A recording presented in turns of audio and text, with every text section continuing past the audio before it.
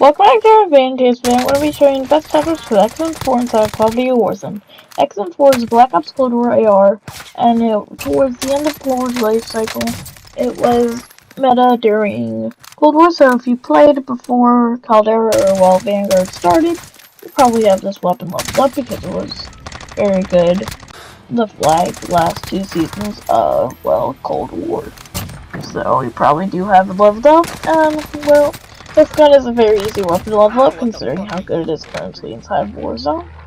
But here's the recoil, it's up and then to the right, very easy to control. Now, it shouldn't be hard for really anybody. Definitely shouldn't really be hard, it's basically just straight up. And then a little bit to the right. But so the XM4 is basically everything you want in an AR.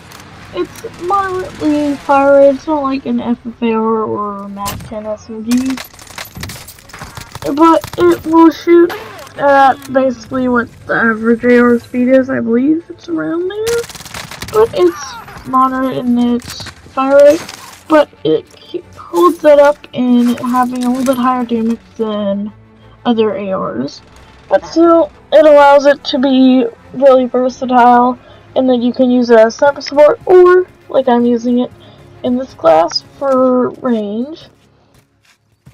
So if you really want to use it as sniper support, you can. If you do want me to make a sniper support video on it, you can comment down below, and I will consider making one. Although I do have a guide from a few months ago that's basically doing that. But so. XM4, phenomenal weapon, definitely level up if you haven't already, but I believe most people have. Although for these attachments, you will need to get it up into its higher levels, so if you do have Cold War, I would definitely recommend leveling up in there. It's a lot easier than in Caldera, or just play Plunder with it.